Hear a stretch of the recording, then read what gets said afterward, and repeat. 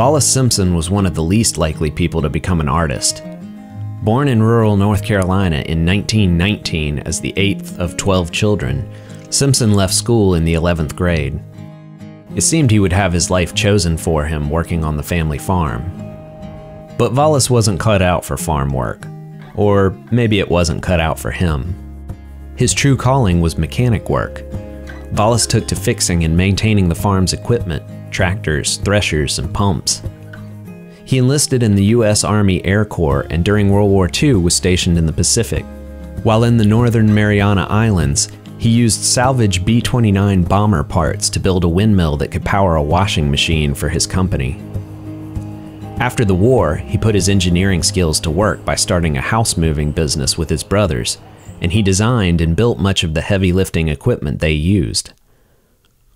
It wasn't until Vollis Simpson retired at the age of 65 that he became an artist. According to Simpson, he didn't want to be bored watching TV all day, so he began building what he called windmills in his shop. Making monthly trips to the local scrapyard, he would pick up iron and machinery parts that no one else wanted. Drawing on inspiration from traditional windmills and weather vanes, Simpson created kinetic sculptures that would catch the wind, move, and make noise.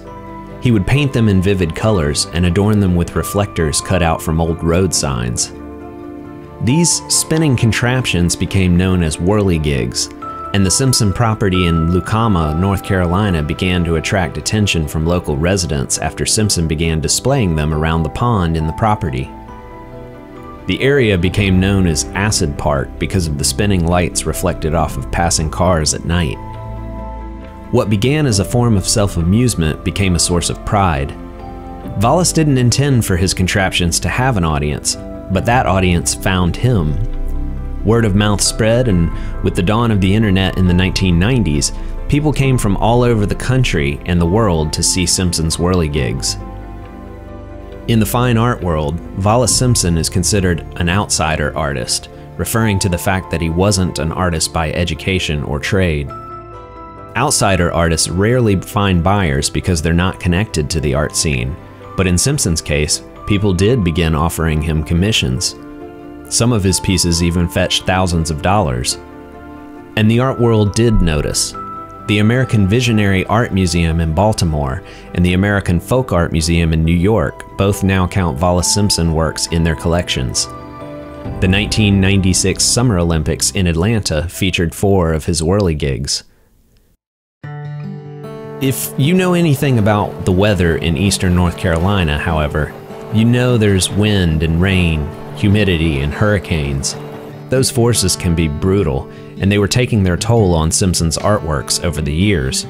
As he neared his 90s, Simpson knew he couldn't keep them spinning forever. Luckily, the town of Wilson stepped in.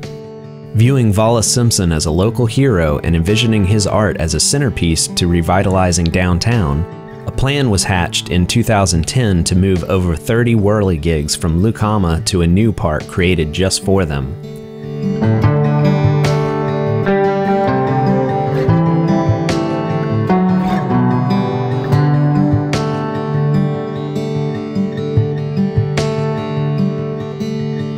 With support from foundations and corporate donors, the Vollis Simpson Whirligig Park officially opened in 2017 and has begun to bring interest and business to Wilson's struggling downtown.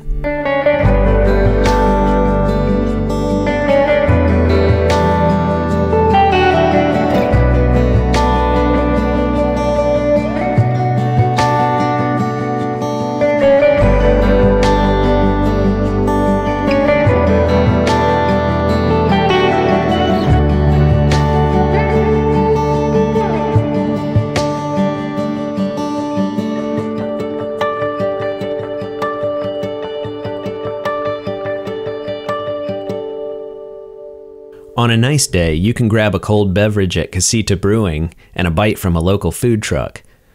Have a seat on the lawn across from the park and just take it in. It's a great way to spend an afternoon.